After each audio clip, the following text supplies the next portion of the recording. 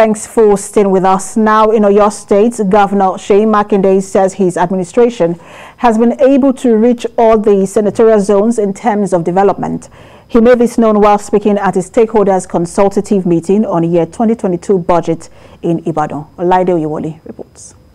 The stakeholders consultative meeting was attended by representatives and leaders of various local governments and institutions in the state. It was an avenue for the key players to present their needs and grievances to the government of the state.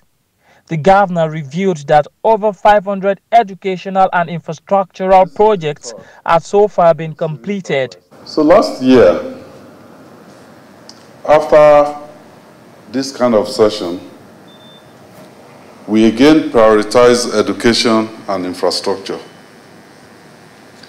These two sectors have always been the two areas that you, the good people of Oyo State, have shown to be of paramount importance to you.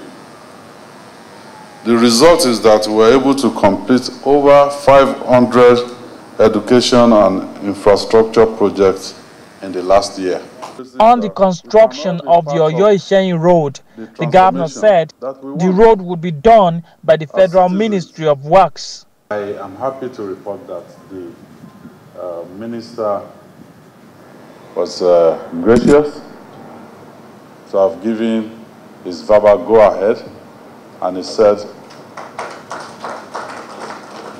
come with the document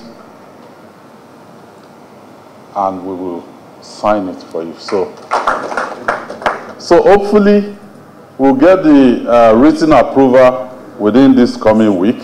The stakeholders commended the governor for his efforts in ensuring inclusive governance.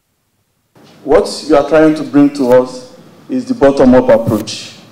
We also have our own programs that is the top-down, but we need to make governance to be inclusive, because the citizens are actually the government. Oyo State appreciates you. We are happy for all these conferences.